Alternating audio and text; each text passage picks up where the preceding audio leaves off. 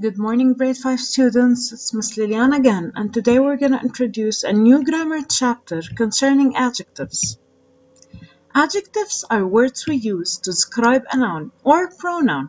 Adjectives are information gatherers. Specifically, they provide further information about an object's size, shape, age, color, origin, or material.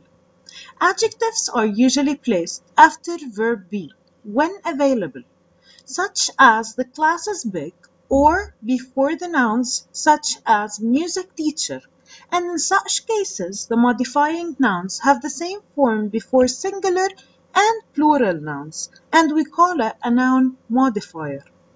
Thus, adjectives in fact are usually placed after verb be when it's available. So when we have verb be, we have the adjective after it. But sometimes verb be isn't available, like the example here as music teacher.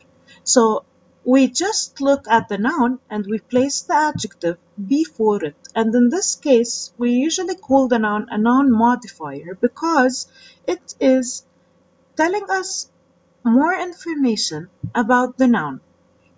Example number 1, we have they are tall.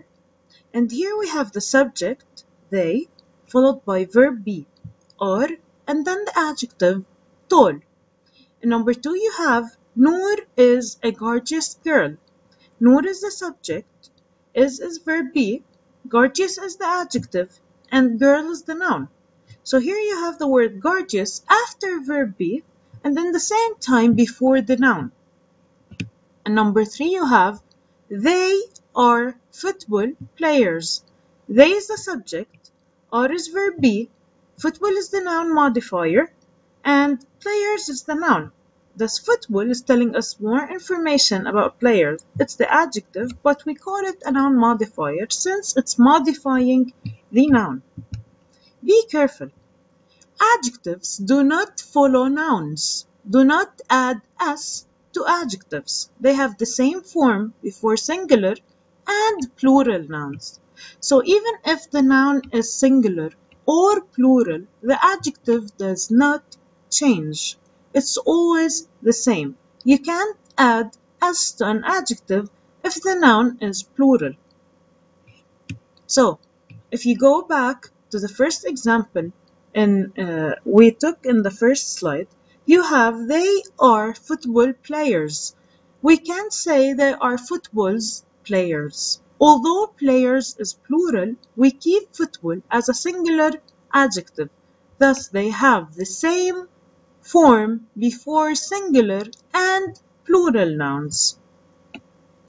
When an adjective comes before a singular count noun, use a or an before the adjective. Use a before the adjective if it begins with a consonant sound. Like she's a tall woman. He has a long face. Tall and long are the adjectives. T and L are consonants, so we use a. Use an before the adjective if it begins with a vowel sound. She has an old watch. It's an unusual name. Old and unusual are the adjectives. O and U are the vowels.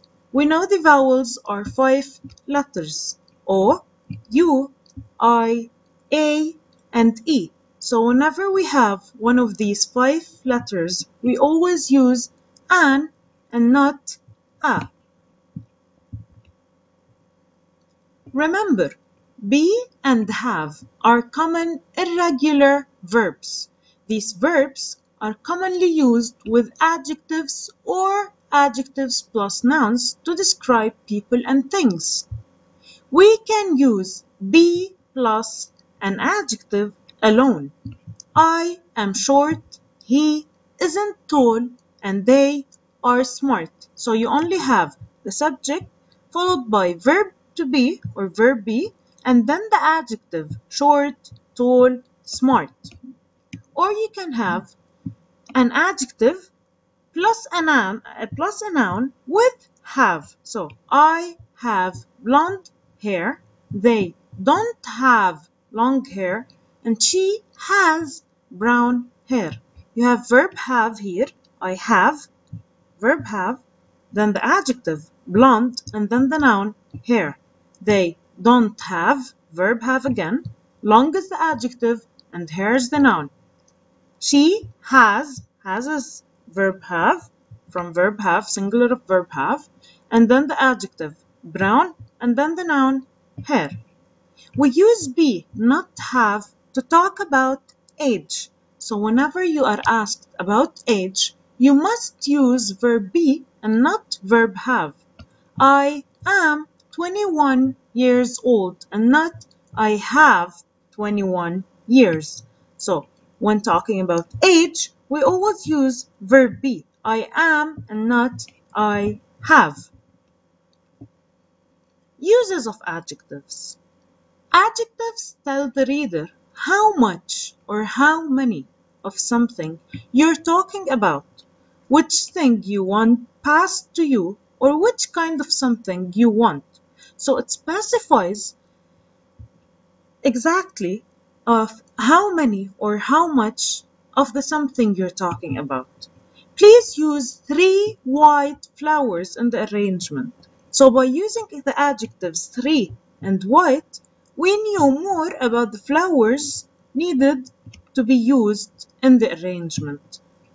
Often when adjectives are used together, you should separate them with a comma or conjunction. I'm looking for a small, comma, good-tempered dog to keep as a pet, or my new dog is small and good-tempered. So when we are using adjectives together, 2 or more adjectives, we must put a comma or a conjunction to separate them. Order of adjectives. When you list several adjectives in a row, there's a specific order they need to go in. Native English speakers tend to put them in the correct order naturally. But if you're learning English, you'll have to memorize the order. It goes like this: letter minor, or an article like a, an, or da, a number or amount, a possessive adjective like my, his, her, its, your, our, their, or a demonstrative like this, that, these, those, followed by an observation or opinion, your opinion about the thing you're talking about, like beautiful, expensive, gorgeous, broken, delicious, followed by the size, huge, tiny, 4 foot tall, then the shape.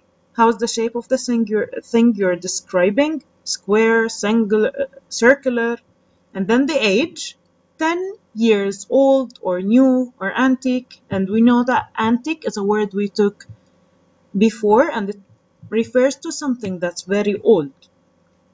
The color of it, then the origin, where is it made? Roman, English, Mongolian, Lebanese, Arabic, French. Then the material used to make the object, like silk, silver, plastic, wooden. And then the qualifier, which is a noun or verb acting as an adjective. This is the correct cumulative order for adjectives that come directly before a noun. They're not separated by commas. So whenever you use this exact order, you don't need to put commas. Let us look here. My, determiner, followed by beautiful, the opinion. This person thinks that the thing he's talking about is beautiful. It's his opinion. Then the size, big. Then the shape, circular. Then the age, antique. We said it shows that it's really old. Then the color, brown. Then the origin, English. Then the material used, wooden. And then the qualifier, coffee table was broken in the move. So here we used no commas and we had my beautiful, big, circular, antique, brown, English, wooden, coffee table was broken in the move. Hope that everything was easy for you and that everything was completely clear. For any further information, don't hesitate to contact me to answer your questions. Thank you for listening carefully and stay safe.